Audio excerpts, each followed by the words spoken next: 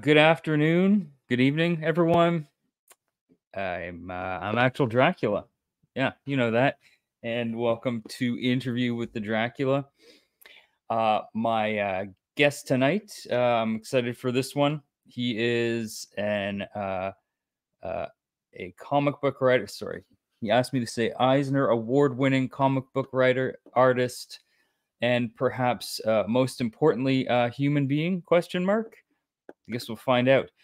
You may be familiar with his work on Howard the Duck, Daredevil, Sex Criminals, Newburn, or if you're lucky enough to have a comic book shop in your area that carries some of those little-known small press publications, often created by drug-fueled maniacs and schizophrenics, you may have come across a book called Batman, which he currently writes, actually, believe it or not. Yeah, I know.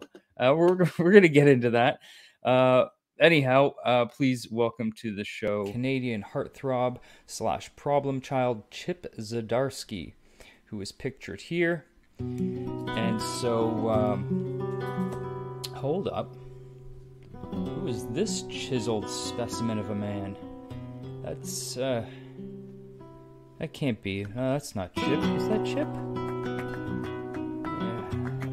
Oh, no, wait, never mind. No, that's actually artist Jorge Jimenez, who worked with Chip on Batman, but yeah, no. Okay, yeah, no, that's Chip. That's Chip Zdarsky, yeah. Yeah, that makes much more sense. Anyway,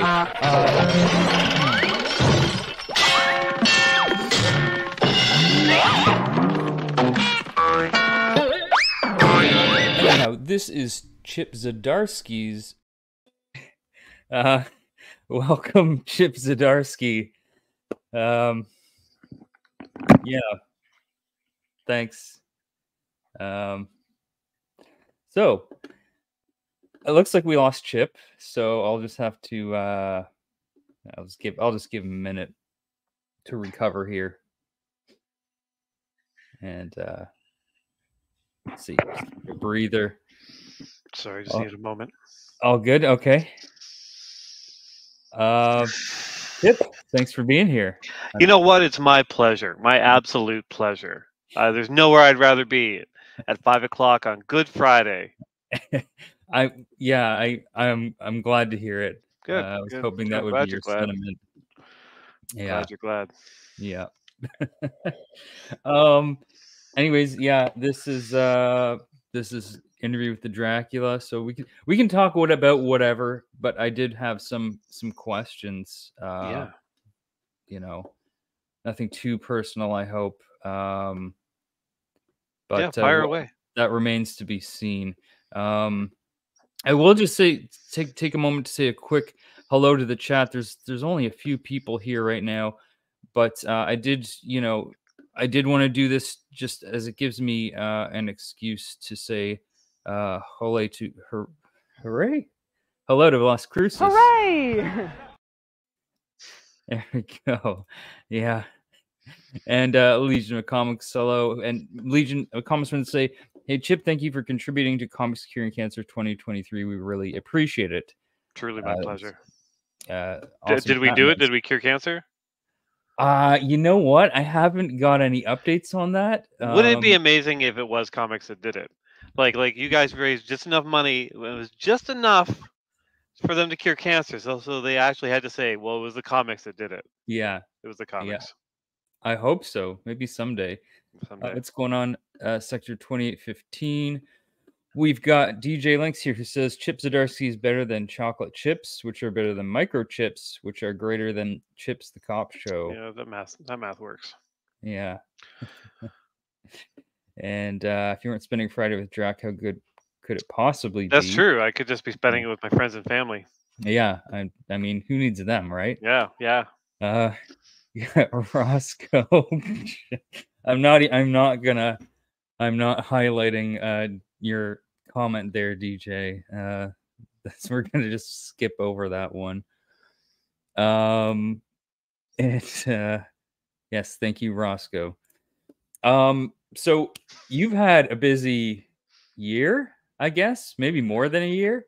It's been I'd say it's a busy 10 years, but yeah. Yeah, Yeah, the older I get, the more busy it feels because yeah, my body can't take it anymore. yeah. As you can see, the gray and the bad. I mean, it suits you. Thank If you. that's any, uh, I guess, condolences or whatever. Is that the right word? Yeah, sure. Yeah, I'm growing into it as an elder statesman of comic books. Yeah. Oh, I like that. Elder statesman. Yeah, If I thank could be the elder statesman of anything, I would use that term constantly. you. Yeah, Um, but I know this year's been particularly busy, but you've also had a few things come to a close recently, yeah, which I wanted to talk about so that people don't forget about them. And we'll start seeing as how this show is Interview with the Dracula. It only seems right that we start by talking about Dracula. All right, now hear me out, this is okay? fair. Because of course, if you have questions about me, feel free to ask. But I'm actually referring Yeah, to that one. probably won't happen.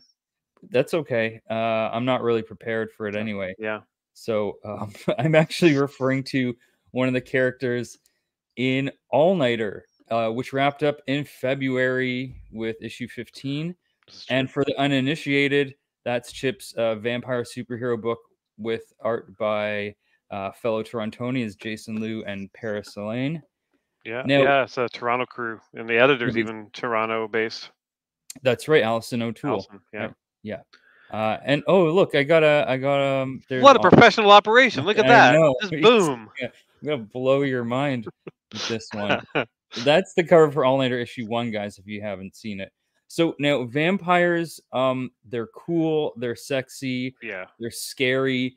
Everybody wants to be a vampire, right? And everybody and their brother has written a vampire story. this is true. Even that hack James Tynion had the gall to write a Dracula comic. Yeah, Uh, yeah, you know, yeah. I so mean, yeah, he couldn't come up with an actual original vampire story, so he did Dracula. no, It's fine. he had to use Dracula, of Yeah, course. yeah. Yeah, I know. Speaking of James Tynion, can I get you on record as saying Department of Truth, more like Department of Poop? I would never say that. Okay. You can't. Well, I mean, neither would I, because I'm actually a fan of Department of Truth. So one of us said it, but and James beat me in the Eisners for best writer. So right. So anything I that say just doesn't hold any weight to it right. because everyone would be like, "Well, yeah, he said it, but he's like the second or third best writer, and James is the best writer." Yeah. So yeah. So what I do is garbage So compared to him. he's the elder statesman, is what you're saying. He's younger than me by about 10 years, so Younger it's statesman. actually super frustrating for me I know. to be thoroughly trounced by someone 10 years younger than me who's more handsome, more talented, the wealthier. Yeah, just all around a better person too. If you talk to people in the comics industry, so Mhm. yeah, James is Well, that's what I've heard. Yeah. yeah, he's a great guy. So fuck him, Hmm. frankly. Right. You heard it here first, folks. Department of Poop. Anyhow, back to Dracula or vampire. Yeah, vampires and Dracula. Um. So anyhow, a lot of people make comics and movies about vampires, but why you, Chip? Where did this story come from? Was it to get over your irrational fear of vampires, or were you just bite curious? Well, look, first of all, Right that's there. terrible. Yeah. I'm a long-standing vampire fan. Okay. I wrote my independent study back in grade 13 English on the vampires of Anne Rice because Oh. I was an absolute goth. I was a haired goth in Barrie, Ontario. So if you can picture that, the black trench coat, the hockey hair, the ankh necklace. I knew there was a reason I liked you, and Sometimes I there it is. carry a There it briefcase. is. Sometimes I carry a briefcase. Yeah, Why? Who knows? yeah. And I was really deep into the novels of Anne Rice. It was the perfect blend of horror and homoeroticism for my 16, 17-year-old self. So Mhm. I was heavy into it. Yeah, and like Jason Lowe, we did Afterlift together Hmm. for Comixology, and we wanted to do something else. And I think he was the first person. First, he said, "Whatever we do, let's not do superheroes." I'm like, "Oh yeah, of course not." Right. And then immediately had the idea to do uh, superheroes. Yeah, exactly. So 'Cause I was gonna say it's more of a superhero story than a vampire one. It's like they're yeah, superheroes who happen I, to be vampires, right? I'm trying to recall. I think he was the first one to be like, "Oh, let's. I want to do a family thing, like about a family of vampires in a diner." I'm like, "Oh, Hmm. that's fun," but like, what do you add to that? Where's the kind of danger from come? Where's the danger come from? And the kind of the superhero extension of that, of like a vampire being mistaken for a superhero and just kind of going with it, and then kind of unraveling all the laws of the supernatural creatures as a result of that. So all the other supernatural creatures start to dress up as superheroes because then they're not seen as vampires or ogres or zombies or whatever. Hmm. Um, so yeah, that's kind of what got that rolling. And like we did it at Comixology, which is great because they just kept green lighting it. So we ended up doing like 15 issues. And Dark Yeah. Horse has been printing them, and they just announced this week that they're doing volume 3 come December, I think. So it'll be nice to have them all together. And Jason's a Toronto guy, and he's like, I've known him for God, like almost 20 years. It feels like Right. because he was like an intern at my old studio back in the day, and Hmm. then he went and did Pitiful Human Lizard. Pitiful Human Lizard. Yeah, that's right. Yeah. And it's so good, so good. And he kind of fell Mhm. out of comics for a while, and like, but he's so fast and so talented that I approached him to do this, and now he's basically running Marvel Comics. And Yeah. if he sees me as an event, he's just like, "Oh, you are." Like he's real big time and now. Oh man, What are you what gonna a do? hot shot, eh? I mean, the lesson there is never help anyone. That's you know what? That's a good lesson. You know, hard learned, but It's yeah. hard learned, but yeah, yeah. Um, This fucking that guy. there we go. The balloons. We got to It's just keep how those I feel. going. Um, anyways, I loved All Nighter, and I won't spoil anything by saying who he is. I mean, you find out early on, but yes, Dracula is in this That's true. comic. And I will say, like most Dracula stories, he's the goddamned hero. And maybe not everyone will agree with me on that, but in this case, I think they will.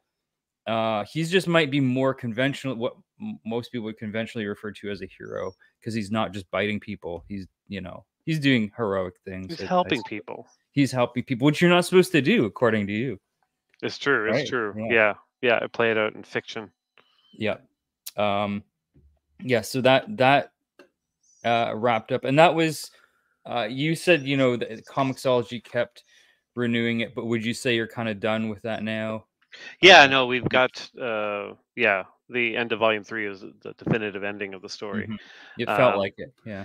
yeah, usually when I end stuff, I'm just like, it feels like the end, and that's it. Mhm. I've Yeah. been lucky enough to not have things canceled on me, except for maybe Star Lord back in the day. Right. Um, and in the back of my head, I'm always like, well, if they make a TV show or movie and I can make a lot of money off of this thing, then maybe I'll bring it back. You know what I'm saying? Yeah. Fair Because enough. Papa need.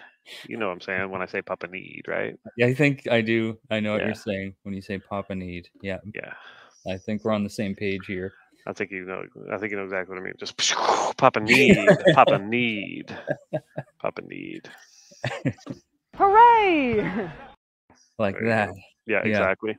Um, and I'm gonna move on to the next thing because we've only got about an hour, so I want to go through. There's more I want to get to than this. But guys, as we said, it's a Comixology original, so if Hmm. you can't get your Grubby Mitts on a physical copy, it's readily available. Like go to Amazon, it's right there. You can read it online right Yeah. now. Volume 1 and Yeah. 2 were printed through Dark Horse, so they're available in Right. comic shops too. Yeah. Yeah. Yeah. Okay, awesome. Now, the end of another era, shall we say, is the final issue of New Burn hit the stands this week. Yes. And I must say, bravo, sir. What a Mhm. series. Thank Like you. this was start to finish one of my favorite titles over the past 2 years, Oh, easily. awesome. Awesome. How do you feel now that it's like, you know, it's come to its conclusion? Because you've been writing this for yeah, it's been what it came out in 2021, I think, end of Yeah, it's 2021. kind of the pandemic project, right? Yeah. Uh, it's weird. Like when you end the comic, there are several points where you end it. Like I ended it when I wrote that final page, which Hmm. was like, you know, 8 months ago or something like that. Yeah. And then you end it again when the art comes in, and then you end it Right. again when the lettering is done, and you Yeah. send it off to press, and you forget Right. about it, and then it comes out and it ends again, and then we're gonna do a collection, so that's the end again. So Yeah. you never quite get the feeling of closure on stuff like this. And you don't Um, get it at the same time as like the reader, of course, right?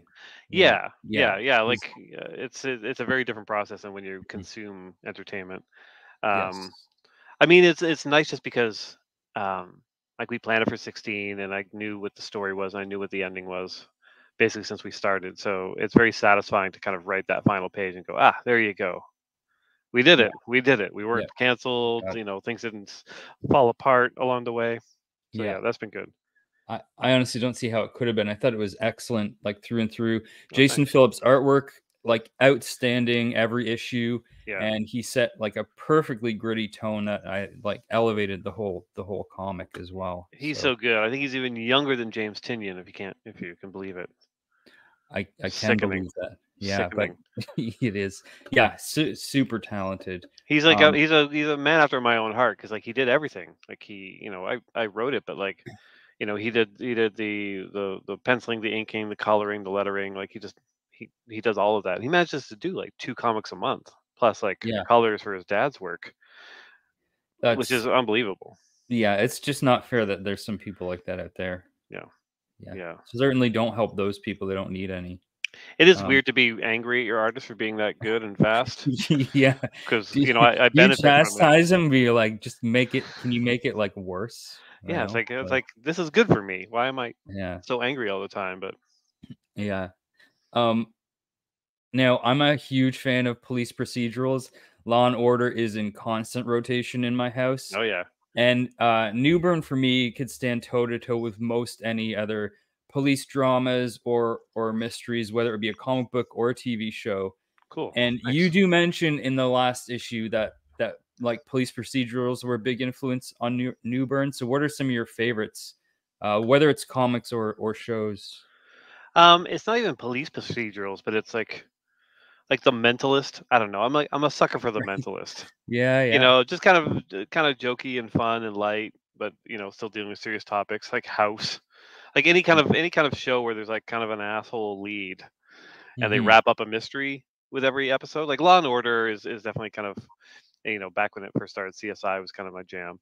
Yeah, Um, but yeah, but I really gravitate towards those ones where it's the asshole main character yeah, who's yeah, just smarter than everyone else. yeah, Even like Sherlock, it's yeah. like Exactly. He's yeah, an asshole. He's a total he's asshole. an asshole. Yeah, Yeah, yeah, yeah. and that's a balancing act. Like with Newburn, like you want to make him cold and kind of distant, and Hmm. an asshole, but you still want to be able to root for the guy. Yeah, It's a bit harder to do in comics than on TV because on TV you kind of have the genuine kind of sex appeal sometimes of the character. yeah, So like everyone can swoon over Benedict Cumberbatch or whatever, even if he's being an asshole. yeah. But It's a little bit harder with comics.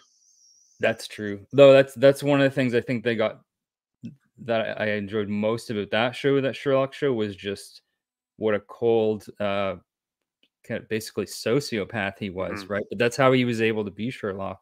Yeah, Um, oh, and yeah, and speaking of Sherlock and Law and Order, have you seen Law and Order Toronto? not yet. Though I Yeah, know I just heard about they've got a Rob Ford episode, which I'm very much the, looking forward to. yeah. I mean, prepare to be a little disappointed. What? I know. Well, first of all, it's Law and Order Criminal Intent, so it focuses only on the investigation. There's no courtroom drama Wow. in it. You don't get the courtroom scenes, which to me defeats the purpose of calling it Law and Order. Like, just call it a different show because I think Yeah, Law and Order just call needs it the courtroom. just call it Law or whatever. Yeah. Yeah, So, but I want to see that Rob Ford one though, because like yeah, I I was mean, working at the newspaper during that time, and yeah, it was wild. yeah. Definitely check it out. It is a show. It's Canadian, that's for sure.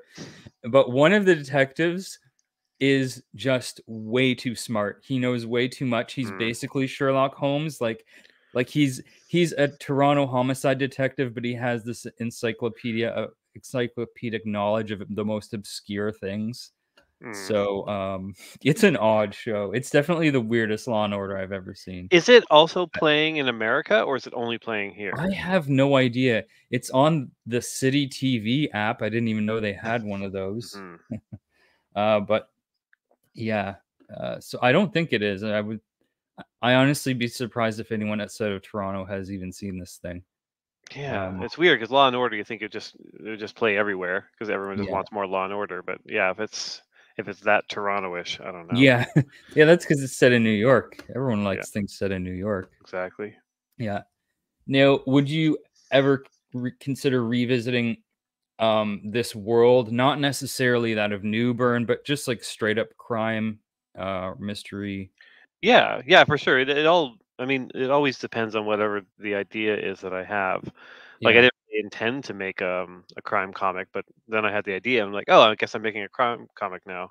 Yeah. Like, I've always said I'm not really very good at developing a career because I don't really have a thing that I do, Mm-hmm. which is kind of the smart way to do it. Yeah. Like, Daniel Steele writes romance novels. Yeah. John Grisham writes legal thrillers. Like, there's a reason you kind of do a thing and kind of stick to it. And I'm Scotty just like, Young draws babies.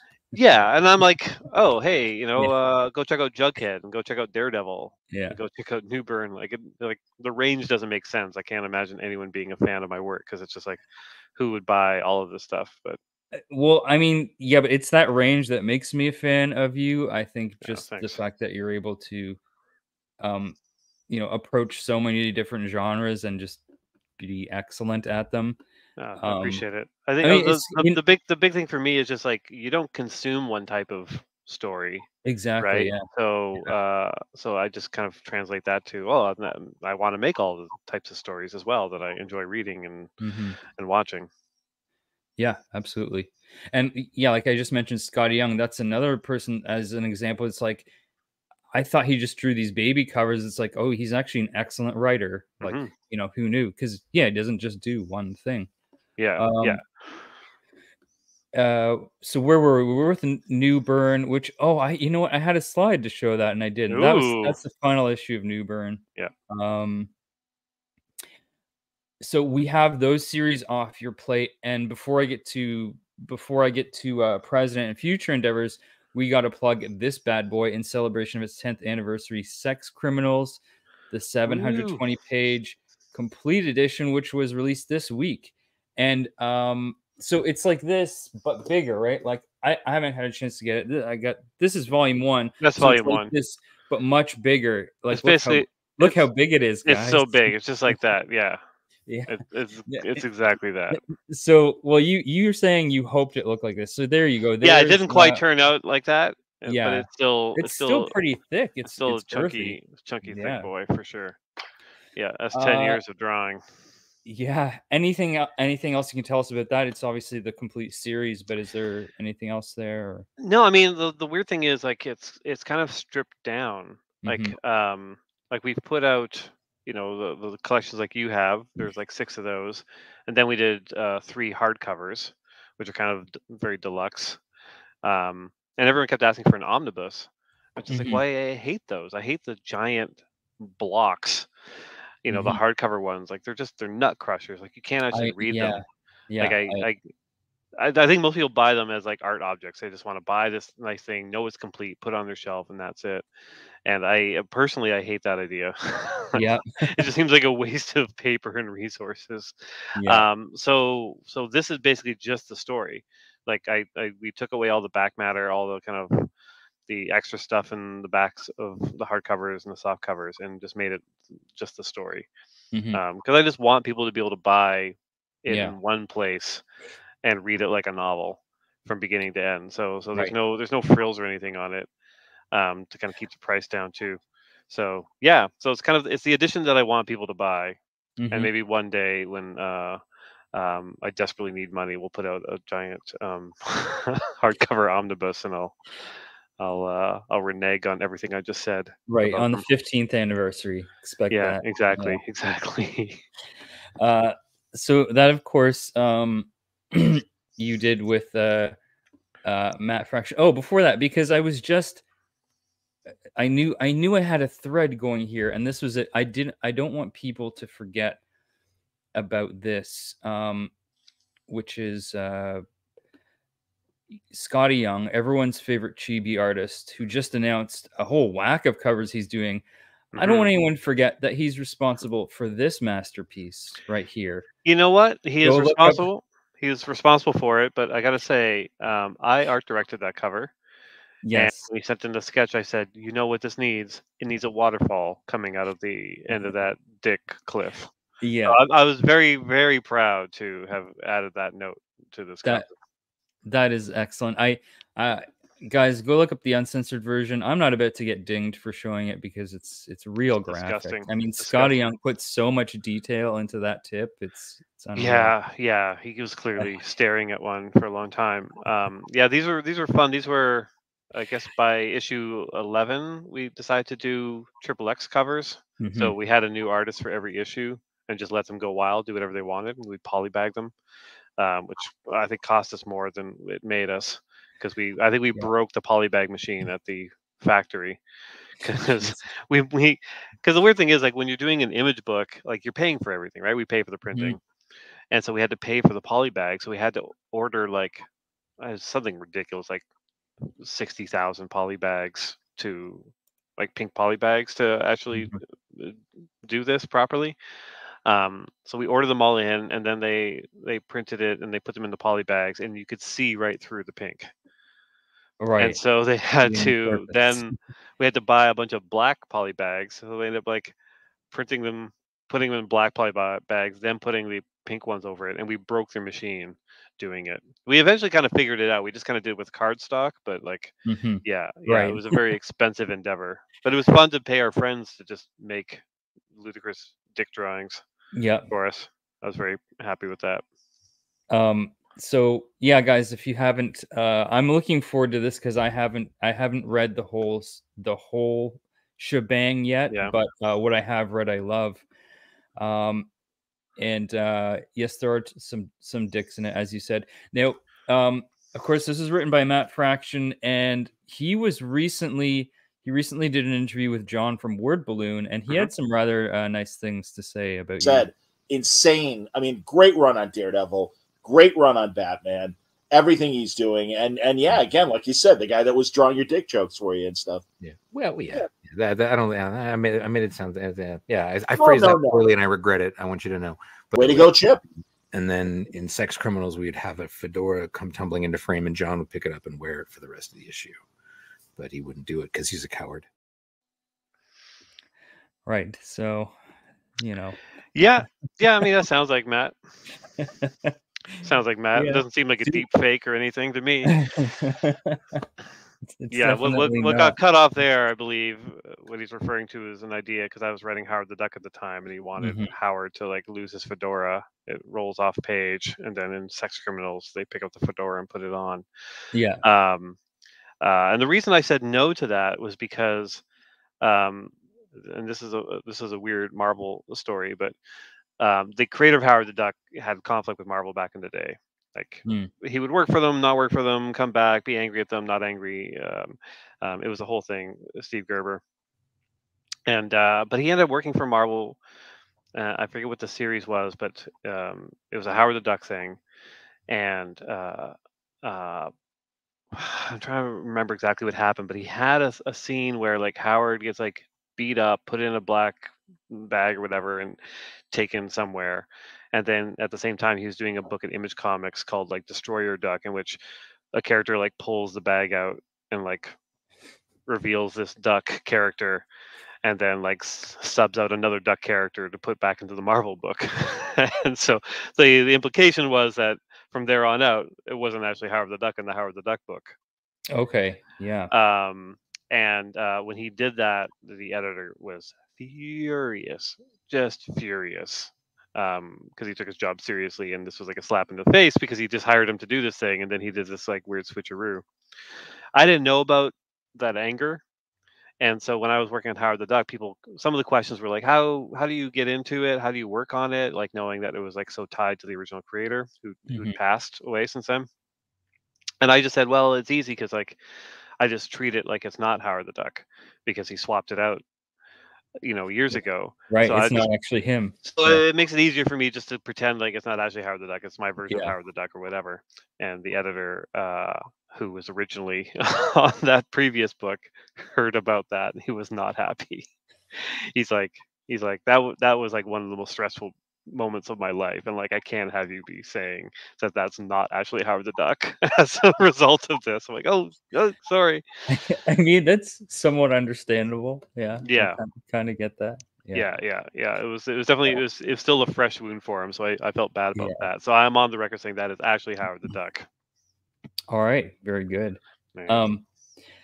Speaking of Matt Fraction, I think that most of your readers are aware at this point that you, sir, are a fraud, and you are not born Chip Zdarsky, but that is in fact a pen name. However, I'm not sure that as many people are aware that Matt Fraction is also a fraud, as that is a pen name as well. So I want to know which one of you came up with your pen name first. That's a good question. I actually don't even know. Because we both met each other in the early 2000s on like comic book message boards, and we both already had the pseudonyms. Yeah, I have no idea. I should actually ask him and find out. It was definitely early 2000s. Like for me, it was like 2001, 2002, maybe when I came up with it. Right. When I was like working at a university newspaper. And maybe Fraction was the same, kind of around that period too. He was doing music videos and things like that, and I think he kind of picked a cool name to do all that stuff. Yeah, we're both frauds. Yeah, I mean, I'm sure I could do a Google deep dive and figure it out, like look at dates of publications and stuff. But I don't know if I'm going to bother doing that. Yeah, it goes before the publications for sure, especially from that. So, yeah, there's something freeing about doing work under a different name. Like it definitely kind of like separates your ego from it a little bit. Like oh, Chip did that, not Steve. That's easy to kind of.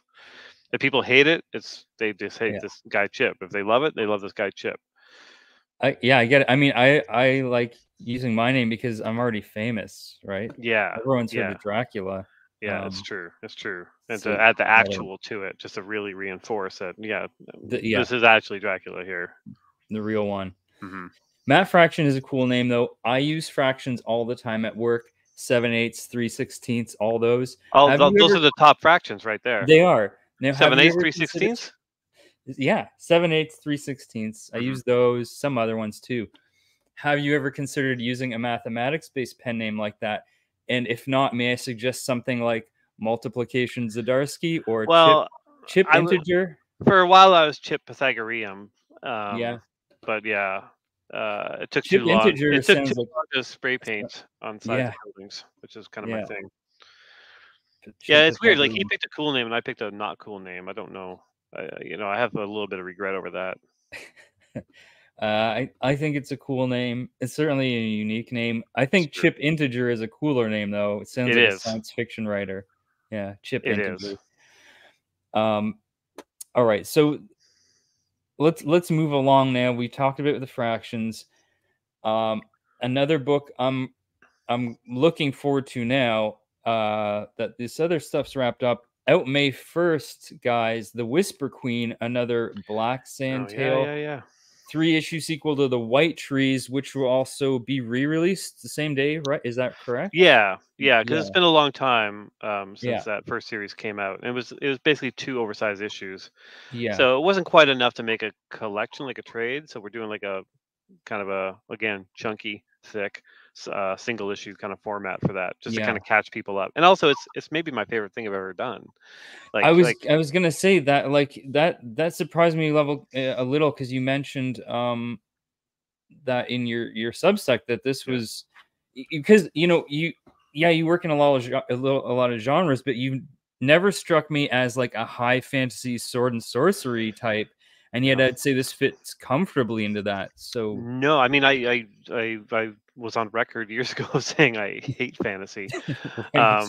In fact, Sex Criminals came about because Matt and I wanted to work on something together, and originally our idea was to do a fantasy book because we both hate fantasy, and like our friends, name drop Ed Brubaker and Kieran Gillen, would always go on about Lord of the Rings.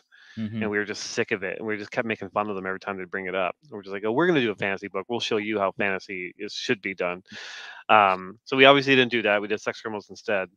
but yeah, there's kind of a bit of an escapism thing for me. Just the idea of creating a world where like there isn't racism or sexism or anything, where you could just kind of do what you want.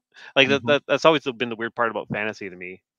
It's just that like they still have kind of the intrinsic problems of the world kind of wrapped up in them.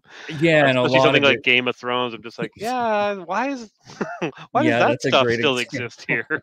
Yeah. Yeah.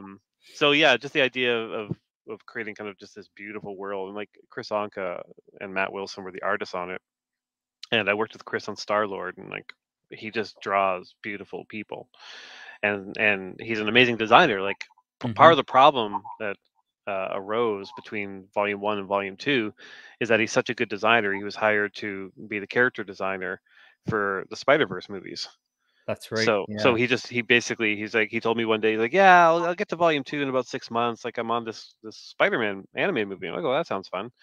And then that 6 months turned into many years because it became a much bigger project, and then turned into a sequel, and turned into another sequel. So he's pretty wrapped up. But he's so good at character design that like seeing him do that in this fantasy world where you can just kind of come up with anything, it's just like, it's awesome. And it's just, I felt like that first volume was just like, it ticked all the boxes for me in terms of my favorite kind of story. And it just looks so good, and being able to kind of have the beginning, middle, and end, and have a really nice tight story. Yeah, I really liked it, and so I want to kind of revisit that world. So that's why the new one, The Whisper Queen, is coming out. It's a sequel, but it kind of features new characters. Right. Yeah. Yeah. Yeah. I mean, that's what I loved about it too. Like you said, it was a nice tight story. It absolutely was. And like it's not long, but you did manage to, I am glad you're doing a sequel, because you and Chris together built, we got to see one section of this world you built, and it definitely felt like, yeah, this is something. You've got something here for sure.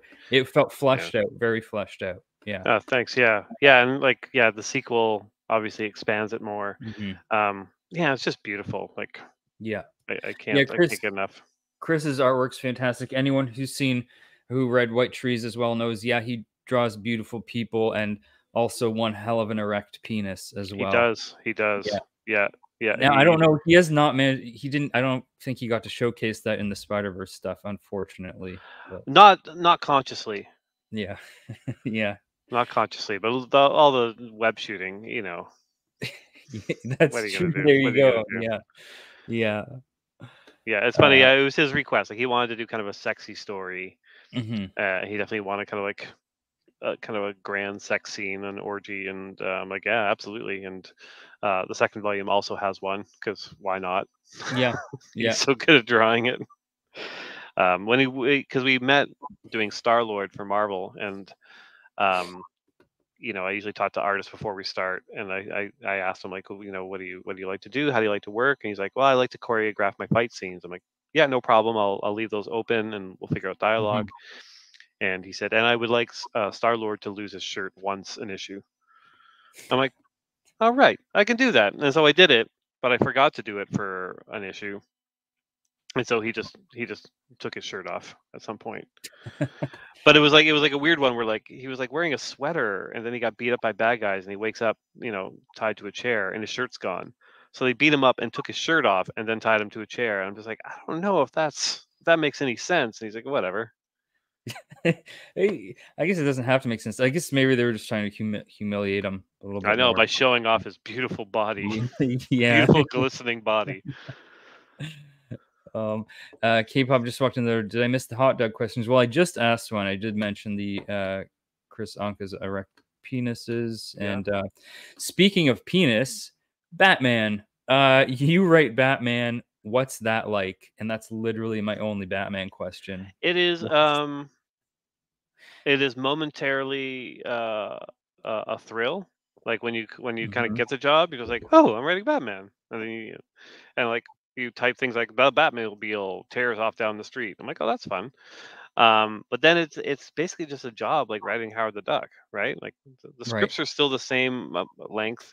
You're putting the same amount of work into it, which is hopefully your all. I mean, there's technically more pressure because DC Comics relies on Batman to do well, or else DC Comics disappears. But Yeah. but I don't think I'm that big a part of that, really. I think you put anyone on Batman that's halfway decent, and it's going to sell well because people love Batman.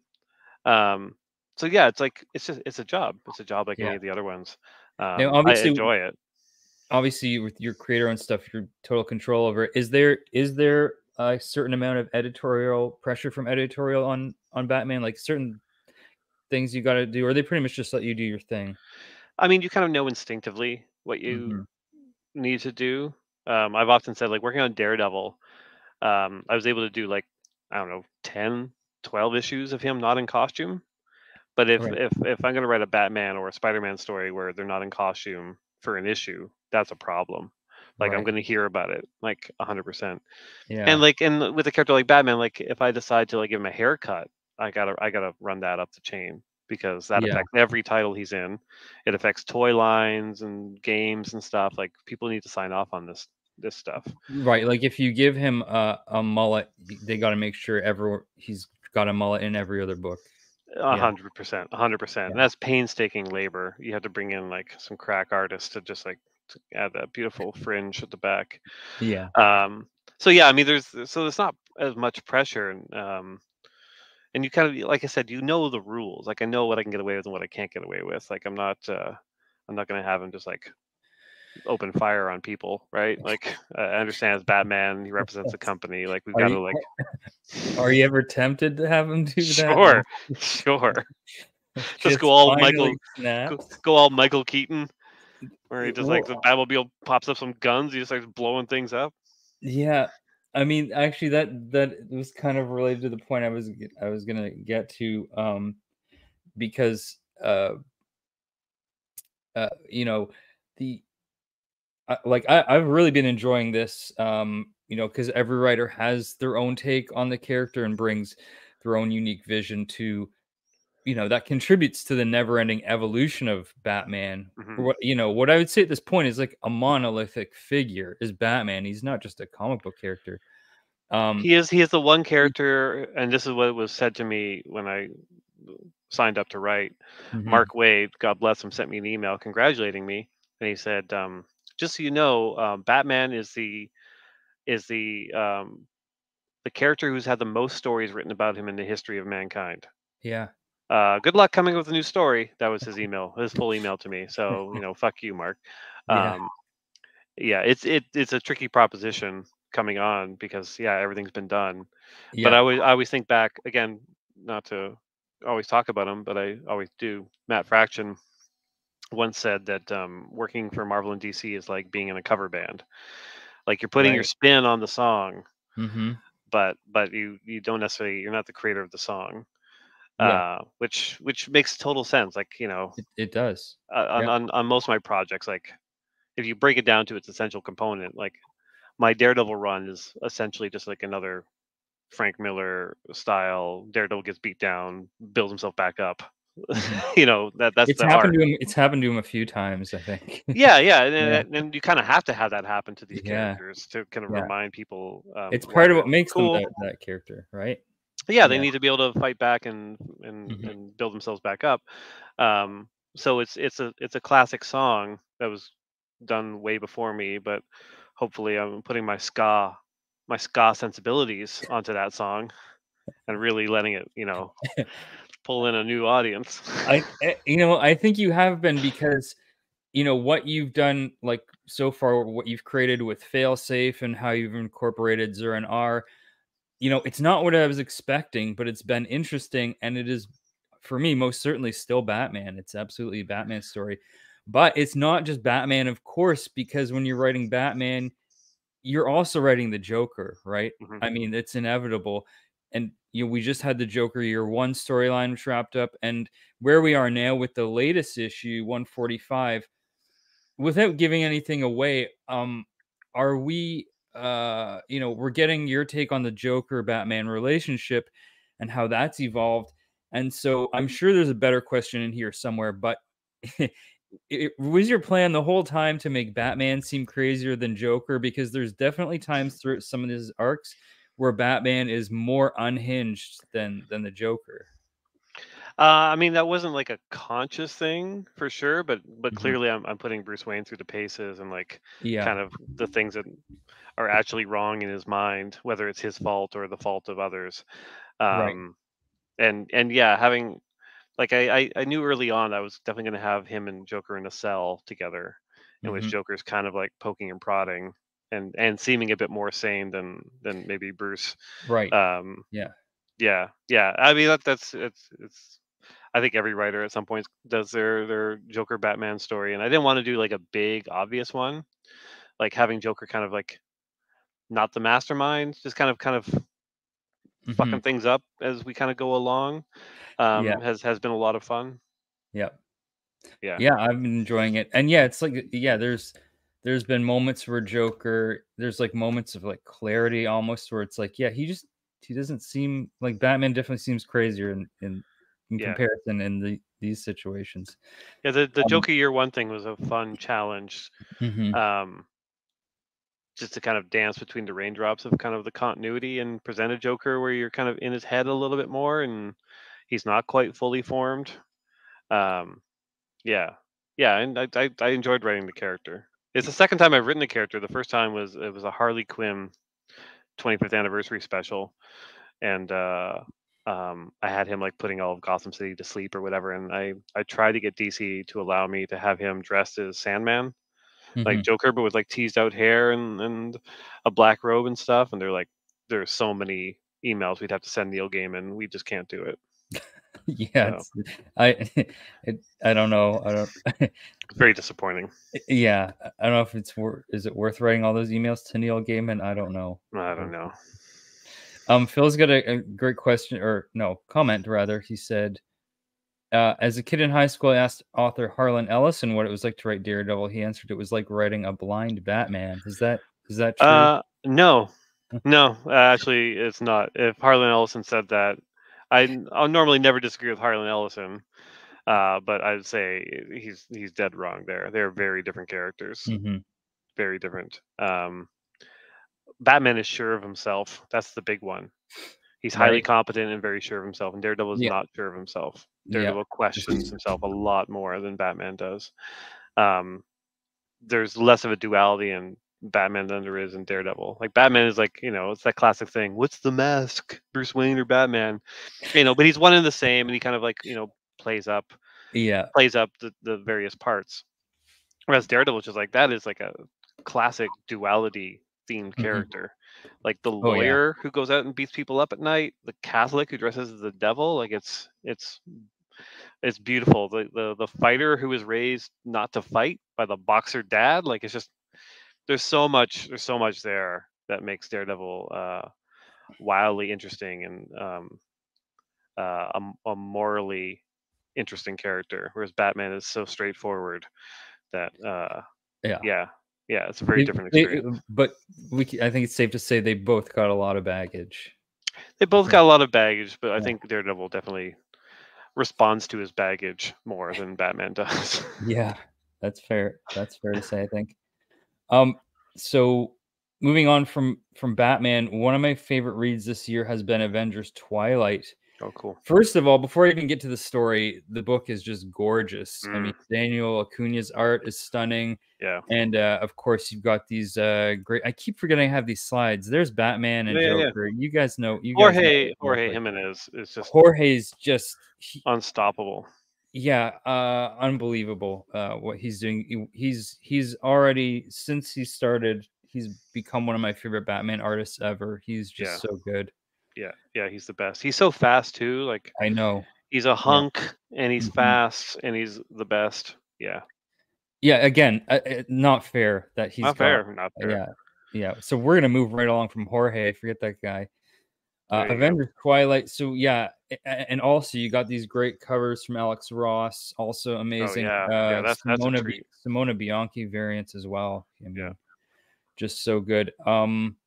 Now worth the price of admission alone. The story's not too shabby either. Nice. I mean, no, it's great. So let's see if I got this right. It's about the Avengers, but they're real old. Now, who doesn't want to read that? Captain America, but he's sundowning, right? Perfect. Of course, I'm kidding. It's like an event. It's like it's Avengers, but they're in a world that's possibly a not too distant future, right? Similar to other dystopian stories, like say Watchmen or something like that. H-Day, the Watcher Act, heroes banned and controlled, curfews, all this dark, disturbing dystopian stuff. Yeah, while being nestled in a utopia, like that. I think that was kind of the key, right, for me to kind of get into it as a writer, is that it's actually great on the surface. Like everyone seems happy walking down the street, like all the ads and shiny things, and people are drinking their lattes, and it's all fine. And it's all the stuff kind of underneath. Like, who has to suffer for that to work? Which is the big question in the world. I'm so glad you said that, because I was going to ask you, well, first of all, how this project came to be, and did you already have Daniel Acuna in mind for it? Because of what you just said, what he's doing in these pages, the combination and the juxtaposition of like the dark, grizzled vigilantes and the underground against this bright neon cityscape, like they live in, that's just perfect. And he nailed that. He's amazing. I mean, the project started back in 2019, and the editor Tom Brevoort, who I'd worked with on a bunch of projects before, approached me with it, and it's something he'd been thinking about for a long time. Okay. Like I think he'd tried to get it going earlier, and he had a lot of notes and ideas on it as well.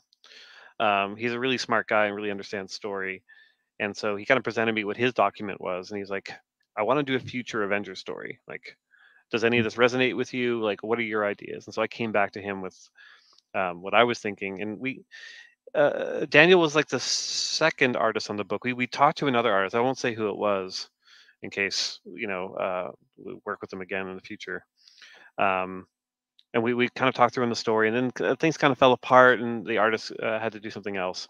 So then Tom was like, "How about Daniel Acuna?" I'm like, "Oh my God, like that's amazing!" I think he was just wrapping Black Panther at that time, and I was like, "Oh, he's perfect because he can design everything." Like that's what the book needs, because it's labor intensive, because not only are you kind of redesigning all the characters, like you're redesigning every setting. Like there's no old setting in this book. They visit Avengers Mansion, but that's it. Like everything is new, and the whole world, from the street scenes to the bases or whatever, it has to be totally reconceptualized. So Daniel came on board, and right away I was like, oh, this is the best decision I think any of us have ever made, because he obviously makes it so much better than what my words are. Like, but the downside is, like, because he fully paints it all, it took him a long time. So I think he started drawing it in 2020, and it's 6 issues. Wow. And like they're just coming out. They're done. That's a nice part. Like by the time issue 1 hit the stands, like all 6 were locked. So they're coming out regularly, which is amazing. Because we started kind of just as the pandemic started, basically, and so Marvel kind of held off. They're just like, okay, like we don't know what the market's going to be. We don't know, like, keep plugging away at it. We'll figure out when we should release it, and so we had a lot of time and space to work on it. I mean, it definitely, I think, comes through in the final product, which is just excellent through and through. There's 2 issues left now, I believe, of the 6, and and as someone who doesn't regularly read Avengers, this feels like it captures the spirit of what makes a good superhero team book. Especially, the odds are against them. Like the truth of the evil they face is hidden. It's not what you think it is. And ultimately, there's hope, which we all know Captain America is all about that. Yeah. And plus you get some really great surprises that, I'm not going to mention here, but this has been one of my highest recommendations this year. Absolutely, is Avengers Twilight. I appreciate it. Yeah, it's I like being able to write the stories where you can just kind of jump in like right from the beginning. Like the continuity books are fun, obviously, Yeah. but it's a different beast. And having something like this where it's 6 issues, when it's done, it'll be a collection that like you can hand anyone who's watched an Ye- Avengers movie or anyone who used to Yeah. read Avengers comics, and they Oh, can get it right away. that's all you need to know is that Steve Rogers used to be Captain America. If you know that, then you're gonna enjoy it, right? I think part of the reason we were able to get this kind of greenlit, because they're oversized issues. Each one's 30 pages, Right. and it's 6 issues. I think the success of a previous book of mine, Spider-Man Life Story, which followed that same model, was 6 issues, 30 pages each. The fact that that did well and sells pretty regularly in collections, I think that gave Marvel the opportunity to go like, oh, we could probably just trust Chip to do kind of these 6 issue things that are out of continuity, and they'll hopefully sell. So yeah, I'm hoping to do more things like that in the future. I hope so too. Yeah. And what was it like for a brief moment to write dialogue for Matt Murdock once again? Did you miss the little guy? Or Oh, in Avengers Twilight? yeah, but Well, I guess but yeah, actually, you wrote it a long time ago. Yeah, I wrote So, it before I finished Daredevil. So yeah, yeah, that's I right. know. So you didn't miss the little guy. You were I still didn't writing. miss the little guy. Yeah. Okay. Forget that. Well, speaking of which, did you see Daredevil's new white costume? Did you wish you thought of that? I did. It's actually in my run. Oh, okay. So Oh, good job. Good fucking job. yes, Great research. yeah. It's just I saw a thing about it today. I forgot that. Yeah, I was so that surprised. was I was your surprised to see it like yeah, pop up again, because yeah. it was a specific thing. It was actually, oh fuck, I can't believe I'm bringing him up again. It was a Matt Fraction idea. God damn it! I know. Because I was at I'm the end of shocked. my run, I have Daredevil walking into hell, and I told him like, yeah, I'm doing this thing where like as he walks down, like the fire kind of reveals a new costume, and he was like, oh, there was like an old Daredevil story where Elektra is kind of reborn, and it's all white. It's like a pure spirit thing. You should just do it all white. I'm like, fuck, that's exactly what I should do. Yeah, So Matt Fraction, my hats off to him. yeah. Maybe I should have just interviewed him. You probably should just interview Matt. Yeah.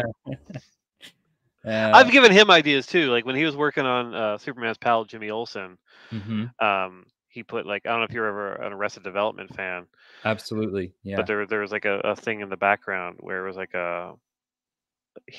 Steve Lieber drew the stair car, and it was like a Wayne. He put like a Wayne logo on it instead of the Bluth one. I'm like, Bluth Wayne is sitting right there for you to use. Fucking call it Bluth Wayne. Yeah, Bluth Wayne. Yeah. So they did, and so I can take credit for that. I think it's the only thing I can take credit for, and then Matt can take credit for 90% of my career.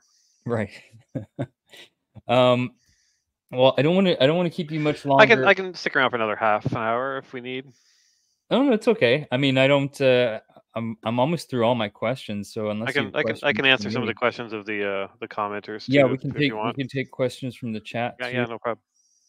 If anyone, I'm gonna go back and see if there was anything I missed. Anything worthwhile. Yeah, I think it's got to be worthwhile. Got to be worthwhile. Okay, well here's one. Legion of Comics asks, was failsafe planned for absolute power back when you first started writing Batman? No.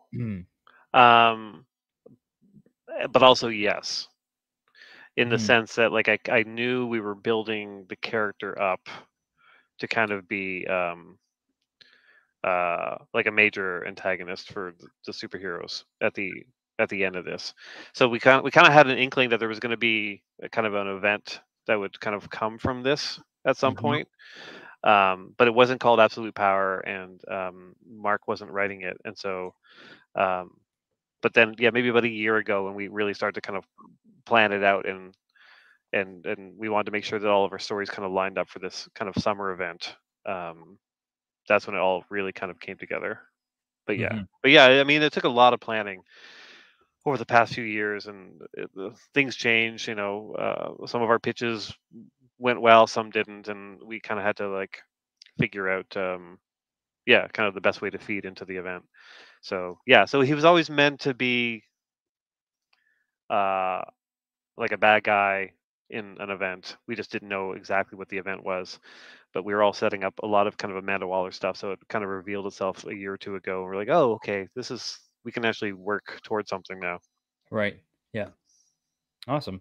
It's been fun being a part of an event like this Yeah. from that kind of planning level, because I've only ever done Devil's Reign, where it was a very much a Daredevil story, and like other things can kind of tie in, but it was very self-contained. And I've done like tie-in issues for things before, Mhm. but to actually like kind of realize that like all of our main books, we could work our stories in such a way that they would all kind of funnel towards this event that, you know, Mark and Damore are just killing. Like I've seen a lot of pages from it, just gorgeous. Awesome. Yeah. Yeah. Do your friends call you Bro Tato, Chip? Mostly my parents, Oh, which is okay. really weird because I'm like, I'm not their brother, I'm their son. But I guess there's no, they could call me Son Chip, but Hey, there you go. neither of them have figured that out yet, so they just keep calling me Potato Chip. Yeah, that sounds like another one of Matt Fraction's ideas. Yeah. Katie K-pop Junkie asks, what other characters do you want to write a dong story for? Oh, That's a very specific question. Yeah. And by other, I'm trying to think what the original one was. Well, I think that's when we were talking about White Tree and. Oh, I see. Yeah. Yeah. I mean, yeah, it tends to be a creator-owned thing. So, so for in terms of other characters, like I can't really write a Spider Dong story or a Bat Dong story or a Captain America Dong story. That's illegal. So, but I want to. So, I mean, I guess that's the question. Yeah, I want to do that for all of them. Yeah, I expect we'll see a bit more in Whisper Queen. Yeah, there's Dong. Orgy. Good. There's Dong. Good stuff. Phil asks, at what point in a new book / character success does Marvel or DC notice and ask for more? I don't know because I've never had a successful anything. I mean, that's a hard one because yeah, like you with a book, you know it's successful and Marvel wants more when they keep letting you do the book. So like Daredevil, I ended up writing like 61 issues of that title across a variety of things. So and Marvel would have gladly had me keep going, but I ended it. So yeah, that's how you know the fact that they let you do it month to month. right. And in terms of they don't fire you. They don't fire you. Right? Yeah, exactly. And like in terms of character stuff, like Elektra's Daredevil has continued on afterwards, which is nice, and seeing her pop up in places in that costume has been cool. And one of the first times I had a thing kind of work well enough that it showed up in other books was I used to write Spectacular Spider-Man, which is like the secondary Spider-Man book. So you can't really do much there because it's the secondary book, like Amazing Spider-Man, where all the big things happen. But I ended up doing like an identity reveal with J. Jonah Jameson and Peter Parker, which I was really happy with, and I justified it because I'm like, you could do good stories out of this, and that's been fun to see because almost immediately Dan Slott picked that up in Amazing Spider-Man. So to see that kind of reflected in that book was kind of my first cool continuity moment, and then to see Nick Spencer afterwards really play with that a lot was super fun. Yeah. Right. I actually just thought of something. Because you mentioned secondary books, so of course Batman, I don't know if you call it a secondary book or just like an adjacent book, but Detective Comics. Do you have much in terms of like which Ron V's writing right now, right? Do you have much, I guess, back and forth with him and what you guys are doing? Not that much. Like initially, yes, because we were kind of presented to each other. We came in, I think, at the same time, so like we presented each other with kind of what we were thinking, what we were doing. Right. And his thing was such a nice, epic, gothic, self-contained story. I'm like, oh great, like just go do your thing. Like I wasn't concerned about continuity. I'm just like, well, wherever yours fits, it fits. Wherever mine fits, it fits. Like both the stories are very relentless, so it's kind of hard to find the spot where Batman would take a break and go over here and do what he's doing in Detective, or vice versa. Yeah. So I've just been kind of reading it as a fan, and like once in a while, and I'm like, oh, actually, I kind of need to use Two-Face for something, and I know you're using them. Like, do you have another plan? So we'll have messages about kind of specific things if we know things are happening. Yeah. But that's about it. Yeah, I get a lot of stuff from, because Batman appears in so many other things that, like, Yes, you of know, course. it's usually up to the editor to make sure that that lines up. Yeah. And luckily Jorge and I are usually pretty far ahead on Batman, so most people can like aren't like thrown for a loop when they pitch a thing and Mhm. find out that they can't use it like too late. Because that's Yeah. happened to me as a writer, where I'll have a script done, and then Yeah. something will immediately happen in another series, and I have to rewrite it. Like, so yeah, that can be a pain. Wow, yeah, I hadn't even considered that, but yeah, that makes sense. I have been waiting for you to get to Two-Face. Hopefully that will happen sooner. I've got. I mean, I don't have some giant Two-Face story, but he does make an appearance in an upcoming issue, and is drawn by a classic comic artist that I love. Hmm. And I just saw some of the art for it today, so I'm super excited. It's a nice little teaser. Yeah. Anyways, yeah, if Batman doesn't work out, there's always money in the banana stand. Yeah. Yep. More like the dong stand. Yeah. Marcus, circumstances, can I please have more public domain? Yes, if you're a paid subscriber to my Substack, you already know that there's issues 6, 7, and 8 are available there. Well, 8 is half available there.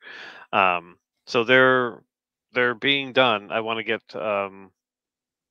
a little bit more ahead before they kind of hit comic shops, so I don't end up screwing up the release order.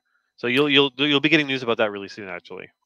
Yep, and there you go, guys. If you haven't signed up for Chip's Substack newsletter, which is called It's Chip's Newsletter, all right, you should. And with the paid subscription, you get access to some of his comics, such as Public Domain and Captara. And oh, that's another one, Captara, which I'm not done that. I'm still chipping away at it. But Oh, I see what you did there. is that another one that you're kind of done with, or that's you're just Yeah. That was a situation where, like, we did the first 5 issues a long time ago, and then real life kind of got in the way, and the artist Kagan had to make actual money to feed his family, because somehow comics don't necessarily make a lot of money. You don't say. Yeah, and so around the time a few years ago where I was doing my Substack, and then Substack approached a bunch of comic creators with a grant, basically money to kind of make comics for the platform.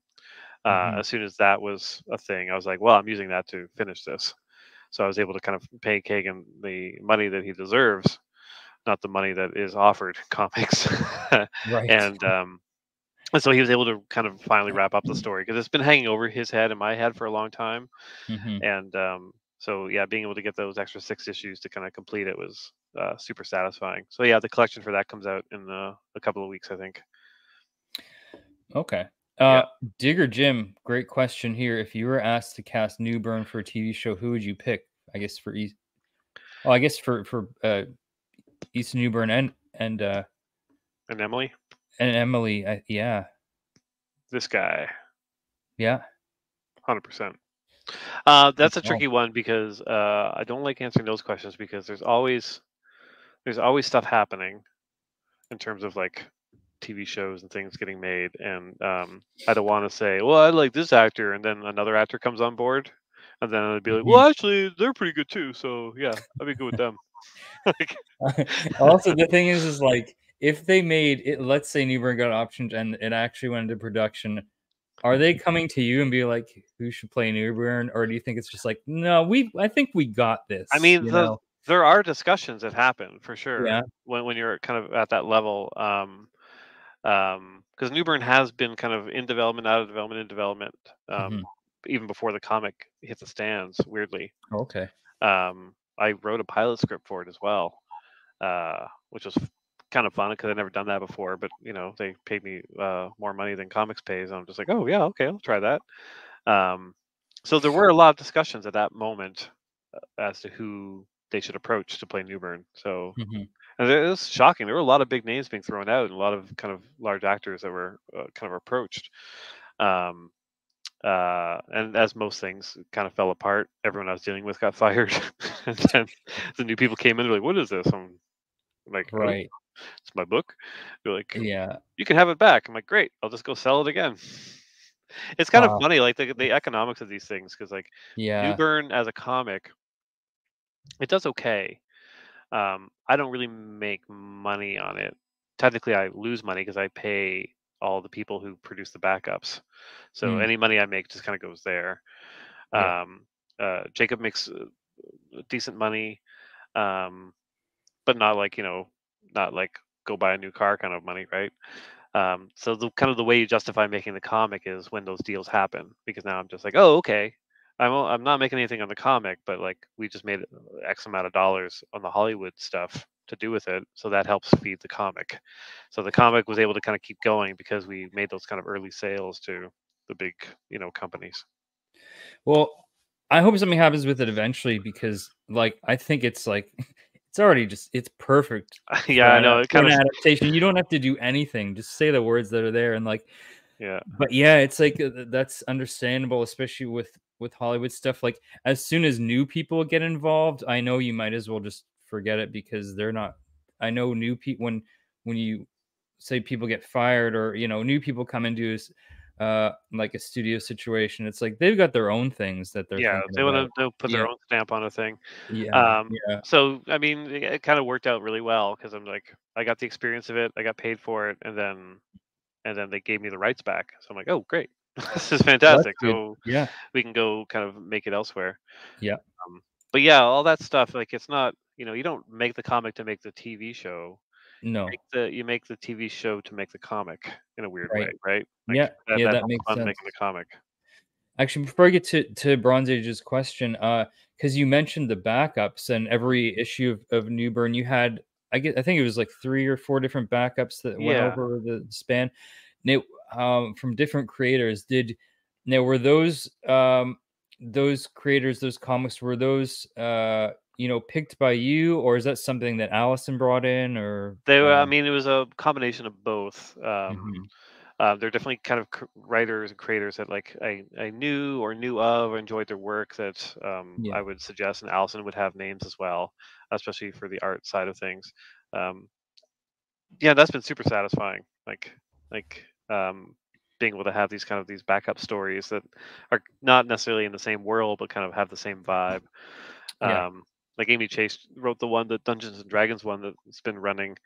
Um, in the last few issues, and it's like I don't know anything about Dungeons and Dragons, so for me it's like been an education, yeah, and to have a story that like I clearly wouldn't be able to write in right, here yeah, has been really fun. And the series before, David Brothers and Nick Dragotta doing their black and mhm, white kind of crime thing is yeah, gorgeous, it's beautiful, and like yeah, they it's work so really well cool. together.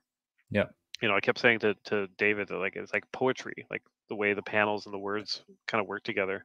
mhm, um that was really great. And like I've heard a few stories about people like seeing those and realizing, oh, well, we could use this artist or this writer for this project, like that mhm. works for this. Like that's been really satisfying too, just seeing that things kind of blossomed out of some of these projects. Yeah, awesome. Yeah. Yeah, I know. I thought those were all great, and yeah, they were a really nice addition to that. Like to as a backup story, I felt they all kind of fit. Uh, definite, and it was great to kind of give those creators some additional exposure. Absolutely. Yeah, and I Yeah. mean, yeah. um yeah, it's just been nice. I'm just thinking about all of them now, like Casey Gillian and Sue Lee did another kind of a black and white story at the Coney Island Park, and that Mhm. was super awesome. And I want to do more stuff with. It's also selfish on my part because I'm like seeing these artists work. I'm like, oh, maybe I could work with them. Like Yeah. Sue Lee, I'd Right. love to do something with her again. Hmm. She drew one of the anthology stories in the Stillwater one shot as well. Okay. Um, yeah, some great talent that's come on board, which is nice. Uh, Speaking of Stillwater, you think you'll ever work with Mr. Ramon Perez again in the future? I mean, I'd love to. Like, he's Yeah. insanely talented and Hmm. fast. He is. But he's got so many ideas of his own too. Like he should probably just be writing and drawing for himself, Hmm. um, not being saddled with a sad sack fellow Canadian like myself. Right. um, Bronze Age Nerd, here we go. Hey Drac, hey Chip, do you have any advice for writers wanting to get into writing comic scripts? Any tips or things you wish you knew starting out? I mean, the unfortunate thing is the big tip, which is what I call my penis. Yes, um, is learn to draw. Like, teach yourself to draw. Yeah. Even if you don't think you're going to be good enough to get published, you could probably get yourself to the point where you can self-publish your work. Mhm. One of my favorite success stories was the writer Ray Fox. He used to come by our studio back in the early 2000s, and he was a writer looking for an artist, but he couldn't find one, so he started to teach himself to draw at the age of like 30. And like, his first drawings were not very good, but he got to the point where he could reasonably put together a comic. And so he put together a little kind of zine comic, self-printed it, went to San Diego, handed it to a bunch of editors with the caveat, like, I'm not really an artist, but I'm a writer, and here's my work. And he got hired by DC Vertigo. Like, they basically said, the story's great. We want to do it over here and hire a new artist to draw it. And that started his whole career writing for DC. And he wrote like Batman stuff, Constantine, Justice League Dark. And then even then his art got better. And so he published some really beautiful graphic novels with Oni Press as well. And that's a writer who didn't know how to draw. So I always look to him as like a great success story. Because the other thing is like finding an artist. Like, Yeah, right. nobody walks into Marvel and DC with just a bunch of scripts. Like, it's never happened.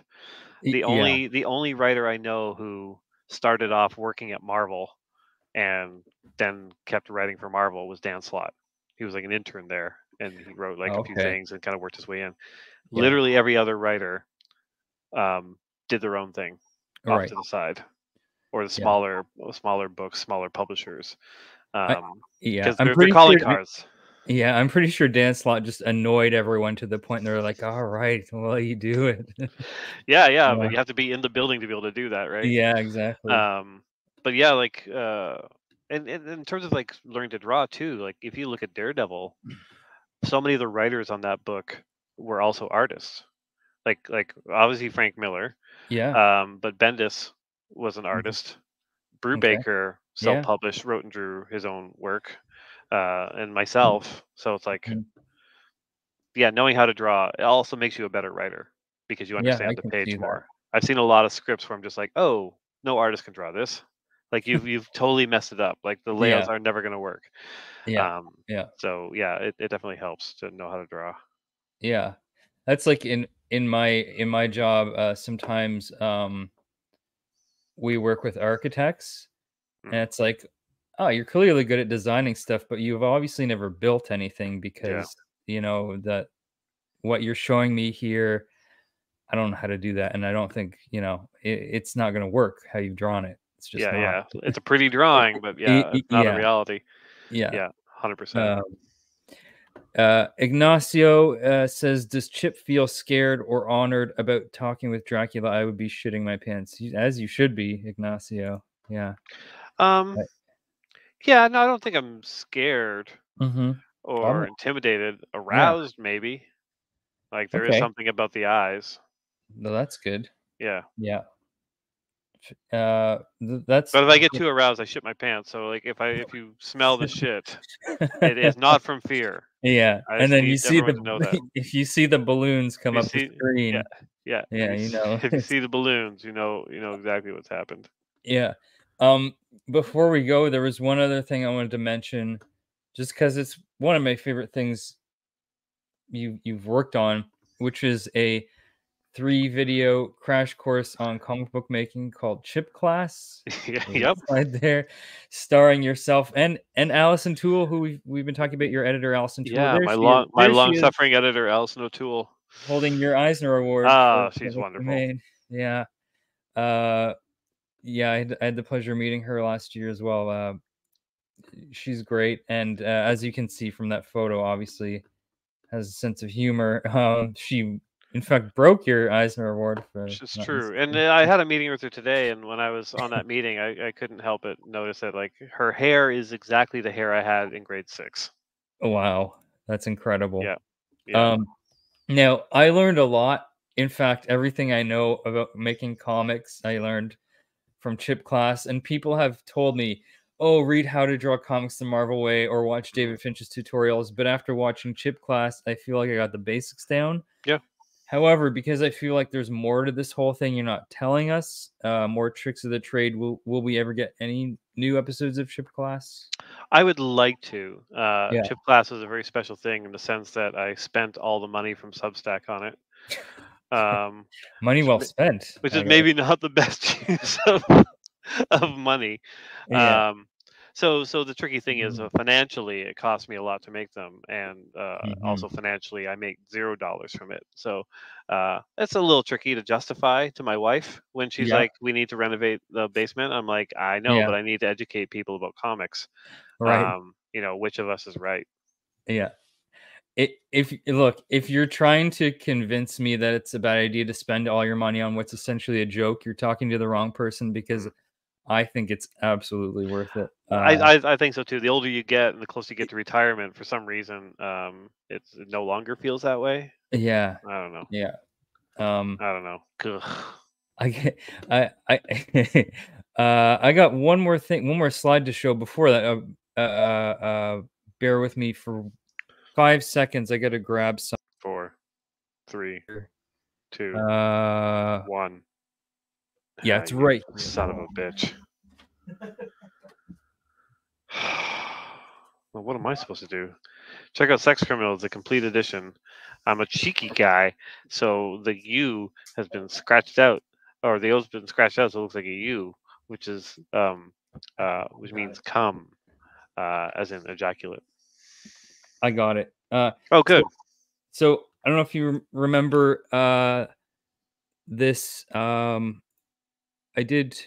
I've shown people this before. This is our collaboration. Our collaboration that you had no say in. Yeah. Where you drew, because you'd already drawn Daredevil here, very handsome looking Daredevil, and I drew a very handsome looking Chip Zdarsky. Yeah, it was your chance to show me up, right? Because I spent like 2 minutes on a drawing, and then you spent 3 hours on one, so you make me look like garbage. I spent maybe 1 minute and 30 seconds. Oh yeah. That looks like 1:30. Anyhow, I want to get the chat's reaction. Who do you think did a better Chip Zdarsky drawing, me or Jorge Jimenez? Which one's more? I am so accurate? mad about that. I'm so mad about that. Let me tell you what the backstory was. I was in New York, and it was a private signing, a CGC signing, where everyone that mailed in books, CGC people put them in front of you, and you sign it and do the drawings. And one of the requests was for me to draw Jorge. So I'm like, okay, all right. And I knew the other request was when Jorge came in later that day that he was going to be drawing me. So I did this very lovely drawing of Jorge, and then I leave. Yeah.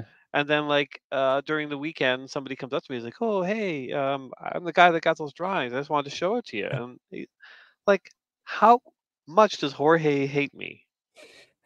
How much? What have I done to him in the scripts? I've clearly offended him with the way I write Batman or something, or maybe my scripts aren't coming in fast enough, or there's too many panels on a page. Because that is absolutely the meanest drawing of me that will ever exist. Now, here's what I think you're not taking into consideration here, Chip, is that I don't think he hates you at all.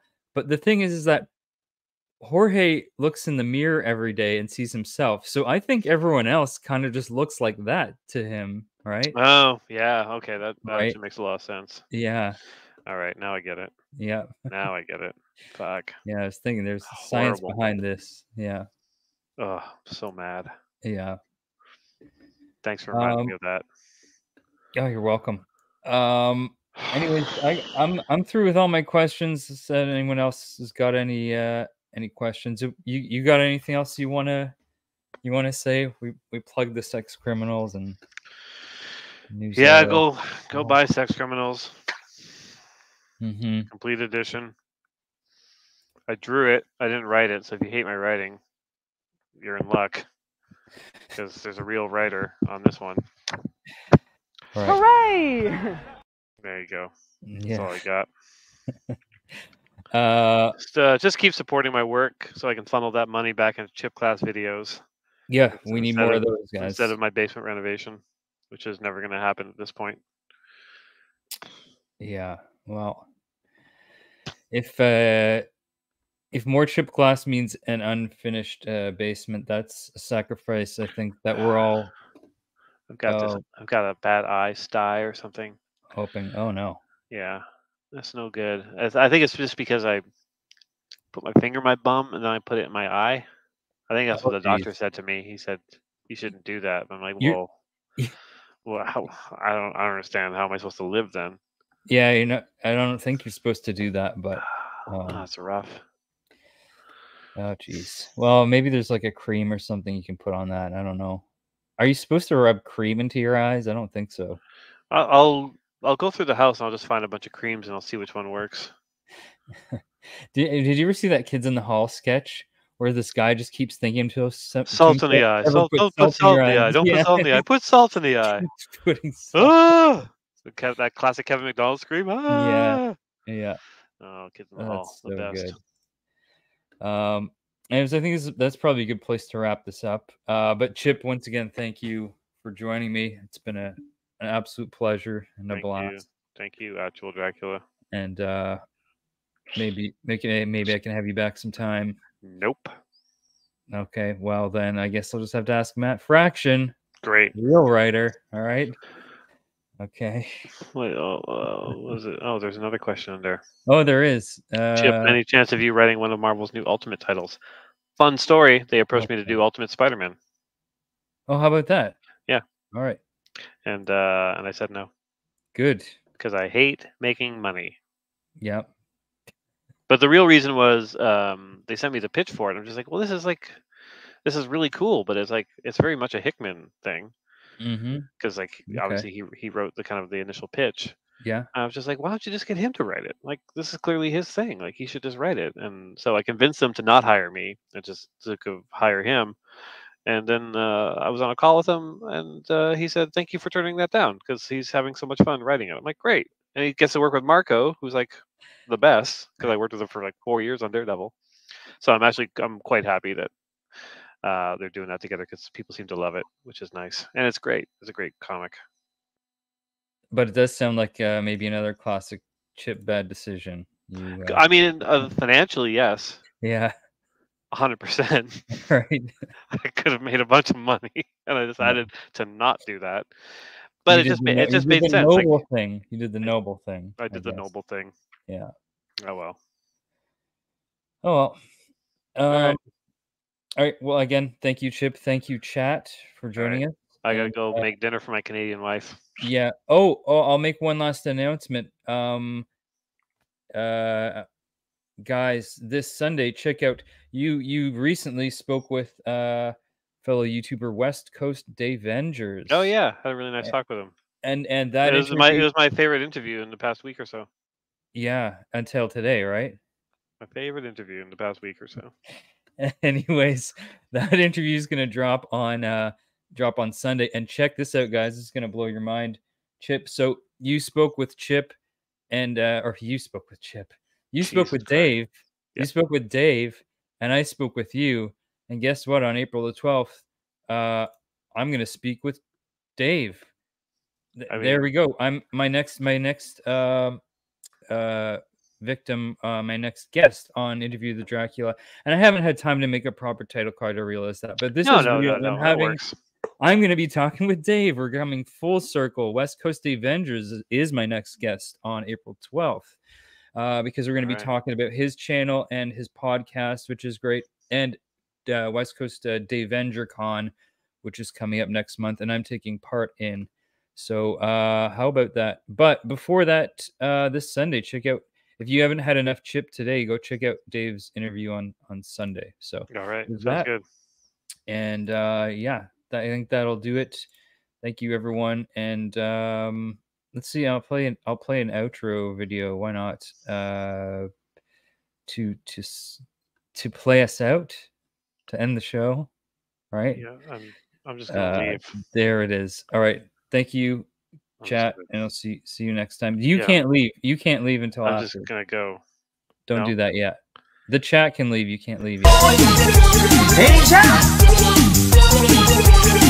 Do you want to be the snowman? Go! Okay, bye! Glory to you and your house.